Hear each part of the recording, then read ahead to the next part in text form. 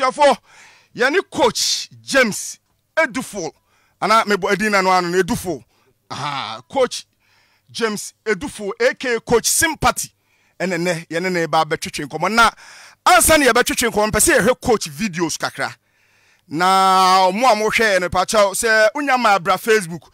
sanso na wa hwe o TV no wo de wo be enjoy me pa cha coach ena edaso no coach ni Sympathy na coach akwaba na we ne na yedai me boto tas no ubo totas de esenka de nine bono na odo nsa na ebo ye be bamba cho ye hwe videos ni bi mpese ye hwe video we so coach okay coach we so na we den training training oh okay abuso for coach aye kana asemi se utie radio ayi ntwamfo nyini kakra nkyerɛw oye physically challenge kakra se nine mienu no entise minu mienu de etimi di gina ho nante bobo ye bibia ne de no problem kakra ba ho nti ontumi nante na mom enam passion na wo ma football nti wate team ono a coach na de yo si coach sa na wo bobo no nwanwanu nti na mpese wo ba Facebook na wo be hwe de we a Sympathy ne nkola no si training obi a ontumi nante na sebi oriaria na mom ono na ebobo eye training no eyade a enwanwa pa coach akwa ba bio coach emre bay na unya sa problem we ye wo na wo ho anase obefa na wasasi so mbe fa na asasi so mma me bay nam yehwima mene obi a medin kan 90 first okay ase ye wo obi otumi di 1 year obi tumi di de eko but be 7 months mu na menante but me di 4 to 5 years na one day ma me ko ye adwuma ti e ba no na me hye na chi ti na nsu ato no otetoi me ba cho mo de mo ma me videos no ma me hye ma me achi na otetoi otetoi at once no bibia ye obi a ye ko fie ba de chi me da bed no so na me tumi sorry me friend mommy be ka chen say me tumi sorry but no say ma sheda because now on woman chi no say me tumi ye me de ono aboso me nsem no odi me jam bed no so no on say dem make na no close jam me man matiato na that time so na scan ward mo ko hospital for treatment and necessary surgery or dem ko herbalist bi wo na na treat me 2 weeks later incident ni see no many same fry one day me wo herbalist no no be 1 o'clock na me ho hwe me catch ma na ma me nim se me boa but obohwe na ma na the way chire me ho ade kro na otam fi wo de call prophetess bi o FM Mary Aban na nyame nam no so ma mani bie ti no nim say obotum nyame nam no so na mananti but of IT ya ba me na ne de matuma nanti bio na and me de wuche mi ensema ye kan nyina no wadi mfie say that time no na 4 to 5 years me fa dem de kura 5 years mo ko 6 years mo ono ma me kwa efum na ma me tehwe sa time na utumi nante kama alright nti mu frefo mu baaye no enyina no nante kodi wa agro ye bibia efri te se ye ba no na nsi oto temu no ohwefom bo ohwefom na ye bodu fie ni dia metumi nante ye bibia mo oyaduan me didi ma me ankra me duare ba de chi no am de bed no so na me pese me sorry na me ntumi sorry ye ho na mu se BBS na mudi chine ne yese e den na ye unti ntumi okay onu se wiase ndie na hokwa nda hokwa prophetess ne ka say me kuta big talent and say star ne so nti ase musamfo ne abefo no pese mo say me nti na mo di on pese mo from ani so kra ka ho na wo say me ntumi nya hwe wa asase so bio ba yankopo adoma ne ntumi bie okay yemra football no emre bay na wo sha ase du hu ru football me angasa no me so ina na ya ade a manage football because ma me come market ade me pay so obotobo amami oboto bibia be chemani nje te se ball nti no me hu say na me passion and say me dream ni say the one the mabe professional player and as a footballer but me hu say me to me nanti do na me nkola ne ball me de me sa ball right but me edu ba bi no me do 12 years me hu say there be mo ball akopem ya me ani kula obi ani obaboto me akobo ni team and say bibisa nti ade nti na me use that passion na me wona and say talent na me wono me fan training me nuanum na mo ba no and say young players no de ba no until ohona me dim hu wura coaching okay wura coaching na di mfie be say sisi we wura me about 12 years but sisi me 33 years okay any ache why you coaching badge me pocho yanko pardon sisi me relances di we lances di enti ekwan bay e na wo ne onkwala no e fa so eye training mo communicate say because untumi nante omo ba wo ne namu ese beduru a na wo do nsa apre de ama obi o ma pass den na no mo communicate as a teacher and I say obi bi adibia no so ye good demonstrator so want to demonstrate and chenkwala na omo hu de wo pa kire nti no se baby wona wo se me demonstrate a me fi me hu chen musifom na me de message church me chele mas boots the passes long pass short passes bibia mpesa me chiro mu bia free kick betumi peja free kick na she betumi nya betre utumi de wonsa board da forma utumi de bo free kick na she long passes na akoto nipa ne so short passes adibia me pese me de mensan ye bia no ekode se obi ode ne nan even more than obi ode ne nan eye no enti ubetimi de say the ball to corner ubetimi do nsana abo say de obi di ne nan abo corner no ubetimi metuma peja collect esin ubetuma to ana say odo nsana ne bebom me de mensan ne bebom skinny say no we say switch na bam nyame adom on say nkan nan na e wo sen ko de yes adwuma no nyame aboa na mana ho de na ba begina ne nsa ene ma nyame ho ye den ehu no I'm shocked of it and we know kind of crash say adwuma bi o ye bia no nyame edinachi okay they say we team no say net here coast team juvenile team and say division coast team challenges bay na wo famu sisi ebra wo team ukuta nkwada say under say ni under say na ye challenges a mo famu me wo under 10 kopima under 17 na first na me to me call nklase kofa players in be because man who's a talent no nklase but one na call akofa no even kra no obesity kra betra kra na ya asem deny me call villages kofa nkola ba high dan but sisi skasem ti amasa de na majai because me yanka said de meet me kra no ye to me how much more sem kakofo obi so better baby fufuro baby a oti ye to sisi ye to me sisi sisi anu akoye more pressure yankopa adom so ma won ma for me man na so ye ma sisi no ama pressure akra dam so but na mutuma kan say it's kasem na ye big problem pra na afi so no boss ni jesus ni ama equipment mutuma training kola no enye easy because yankopa adom matumi discover Nicola or Sabon so Bokotoko. I am one of my products. I know all my coast team. Wow. Some was circle for formerly of Bechem United. Mr. Tin for my coast. Circle for defender. Yes, sir. Spain. Oh, Spain is here. Una Teteno. Now, Mr. Hanso, in your opportunity to Ebukochi, one of the second division war Kaswa, IFN KSV, on the year 2017.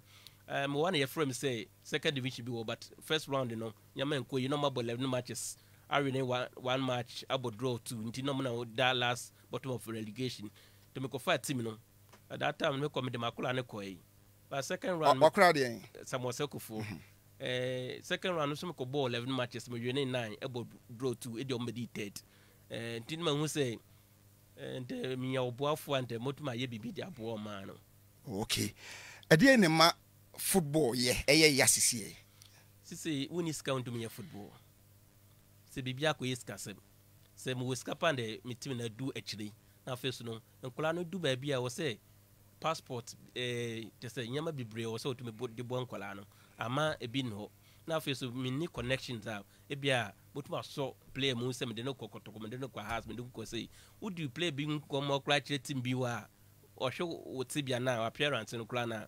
on respect you said ya wo kana ye no kule tini na ye hawa me fem Jama football na ye na do baby na abembo ya babat ya de dem akoma so because adebia no ho me ya manage to football because World Cup na me used to send me opportunity akoshe World Cup no bi but when you obuafo no na dem to be ko World Cup no bi and the bobo me pa because me ka say blaster ball qualifies in na me Kumasi ko hwe bi ko hwe ye ni Nigeria match ye ko Nigeria no so man tuma ko bi there but the whole day na me need me players so mo bo Nigeria there no ye ntuma hwe bi ni players 5 ye shedem bompa isa so fly yame edu ba bia na pressure there so mo say me nkola an bi pitete bobo kwa me nkuruma ya santo amodi so mo form sunsun beta akire na so bebia madu na ye sun kwanti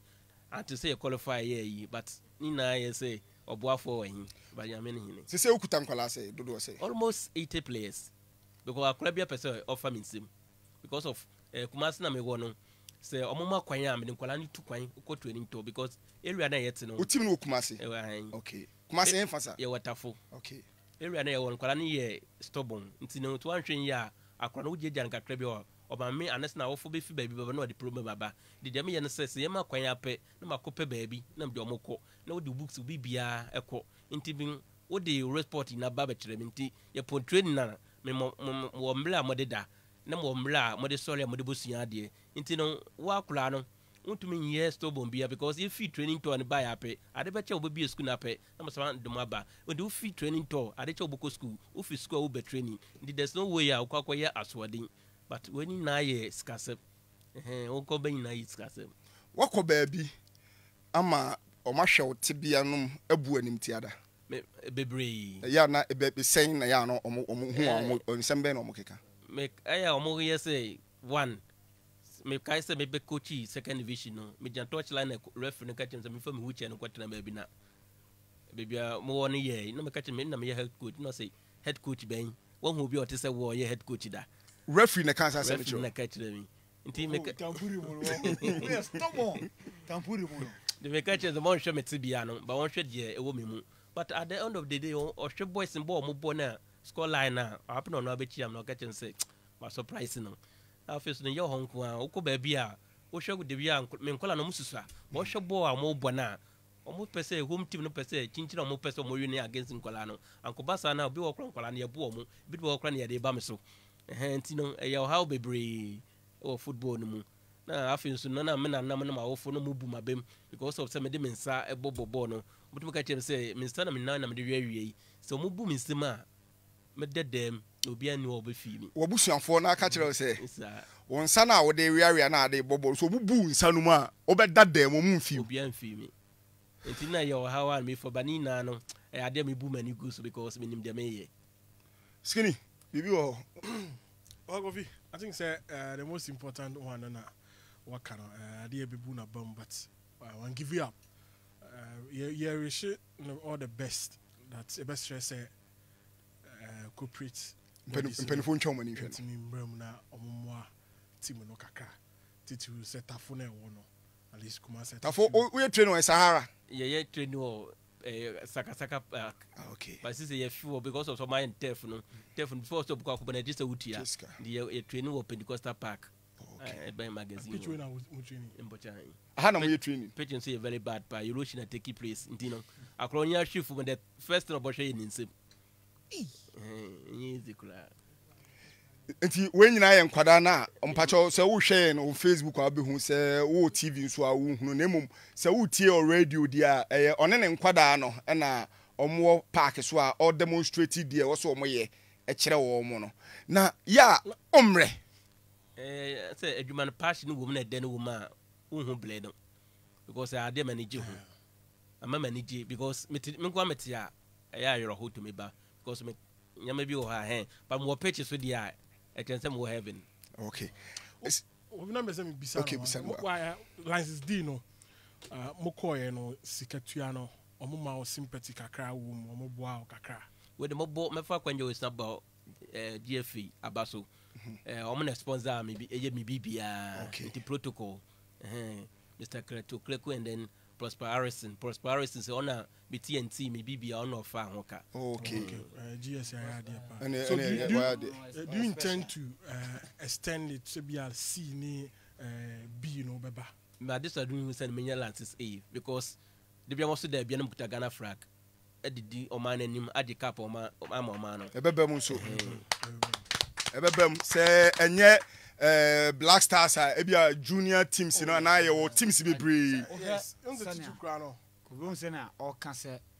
wonya daje omo a eyi a de ba pani bi anim nkola nko a na o che o ma de ya under 15 e betumi de man because he obi o what time e man nkola o betumi and atete o no wa kire o mbobo watumi atete player ama o se kufo so no kan yeah local Black Stars no Galaxies no kan atete player ma player no boss anti kotoko ene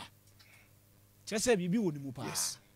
and those players ni nyina anye players am ye bad kotoko ene they will tell you aside penalty no cause penalty in the 110 way you That's the stadium. On it go share match in the Bobo pa on the day. But penalty nina. We both like dressing room or questioning crying. But apart from that, we bounce back. Kotoko the Kasadi we to come. But what me bounce back, man, a left back position, honorable and attacker. But what me at the tea brand and I'm on me Bobby Biao Park and so any position Biao Park. In the other BB winning. It's Inca and yes, sir, waga drain your money a year in coaching near there. Kind of 15 years out the Shannon, sir. And now the technical team no fanning room, under 15 no. Yes, some backroom staff no. Fashion in Sase. Yama and Kula 50. Ya call round, ya san Kula 50 train your mama. They be all pram. Or only baby I call Beko over here. Say o coachy, ebi a kotokwana has inti. I feel no baby coachy we no akohwe Nkola or no time. Ti ubo na trase obe training Nkola na kama before we ni beba on so no. Na what tin Nkola be brie a o mo de o mo bobo say Yankola no say one ball you look at we one ball or more and your players need be say from Ghana to Europe are difficult. For say to move from the Ghana league over one season no coach Spain. What coach Spain on my and say money no ball league ni man can asem no and no go so boy you mo bi okwa or mo bi kura no asaba our that's bon just say bibi wonu muntimi there I will say mpanifo 8 year and minim so mutie mamon twan emame ye de okromu ase mo fa kire di mo ana mutue no prampram ho mo fa no 15 year de nhyɛ ne nsa kire di Henry Walcott Jr. say my junior brother plays for his team. Okay. Sanso and Kevin Techi say Ghana version of Oscar Tavares of Uruguay. Okay. And also Eddie no Aquari Jeche Charles watching you live from Asante Akim Adomfe Angel Sports Papa Asante Achim for no. Kabra the man in yellow got your level. Okay. Skinny. And a 15 there. Line no one. Mesre Asante region. RFA. Yes. And now say education on the oil no. On your time man cry. Kofi Saudi Papa we call regional team for under 15 and 12. Now the nation for 5 years, 10 years. We develop talent. At the amount. So imagine say onyire no ho. Na onsua de. Said the washa say all called digital no. You should learn more. Na onfa ne makakra aka no enye de emeka team no. Eba ne sa na ono impact no ho a.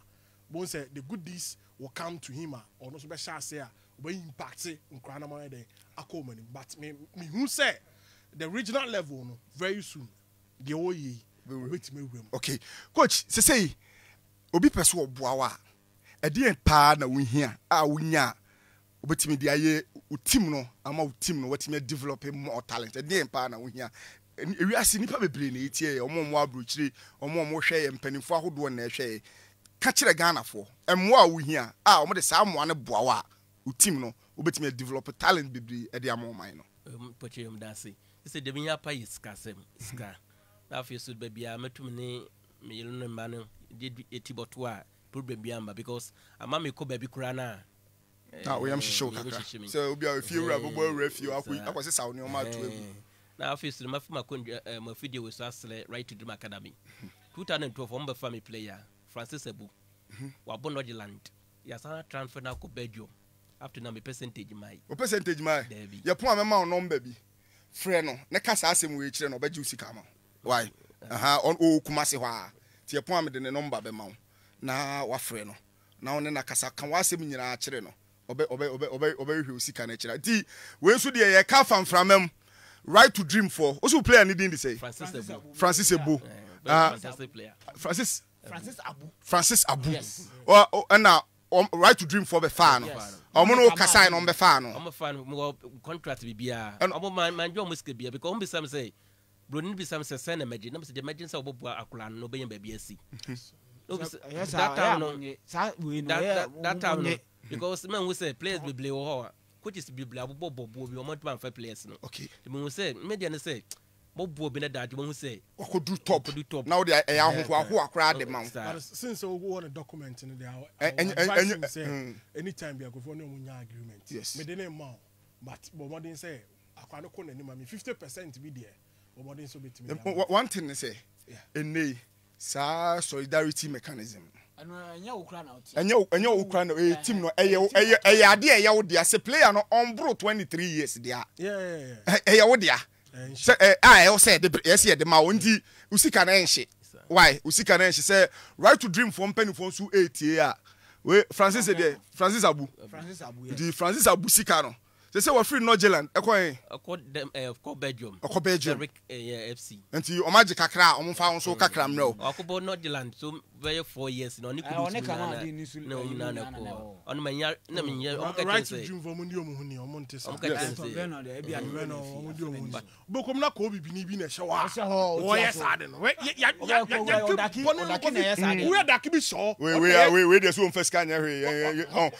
mo pesa mo nya Francis Abu mo a mo money ska on so be produce Francis Abu no more de amamo go na wafa for na omo ye no go say wafa those time no final omo ko the whole Ghana omo chini sa e bia ni obechi no aba ho no wa be friend match no hu say Francis Abu bu yo no afa no de no kodo no so ade akoton na wahwe nipa no or the player no ma wahwe ni ye so the next time when you come back you get the same player no and I said the chance our player no cry them for ho o say nti ko bibi ni no hye wono no ya dwen boni mpa bia bronyi bibi wo say unya tumi na akɔhye wa now say niema aka 2 minutes na ye pon me pese odo number obi pese oboa wa number bay na obefre wasi so obi pese ebia oma wo kakra se de bia obetimi de ahwe fie na ri bia ahwe team na eno so number bay na wo pese odi betu dwa mo befre wasi so but me number ye 0543 58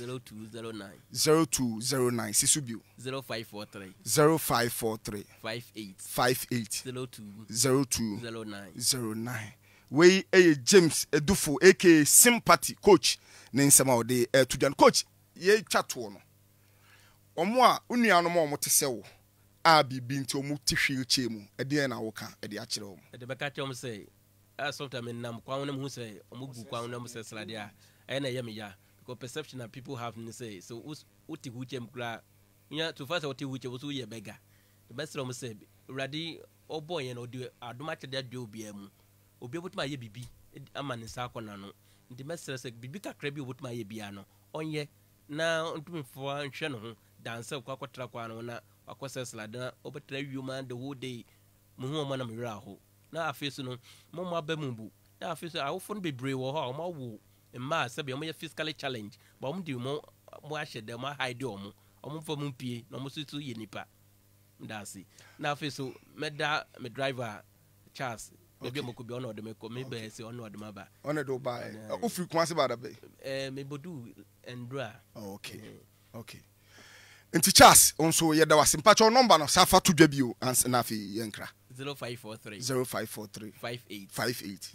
0209 oh player bi a wo tete na wo hu ni se daache player we are me tete ni the most gds akla we dey daache obi agree to obi wo sa mo bebre sa mo bebre bo mu di ma me mo twins brothers woman last year omo Cyprus okay omo ko ball omo afans o man 18 years ball mo ko ball no mo from money but agent no do mo ko no sis kana no be nya ni strand o man kola nansan mama mba na befie very pathetic but omo fi Cyprus aba agent ni sis kadi swa wa man kola nansan o say omo destiny ni say omo be great to football ma agent ni ntimi ensis ade na no kwanti ebu adwene ntiase so nti wo de ka wakoma to ye de wa hya ase no enne mi gina ha ka kire obetwa so aba wate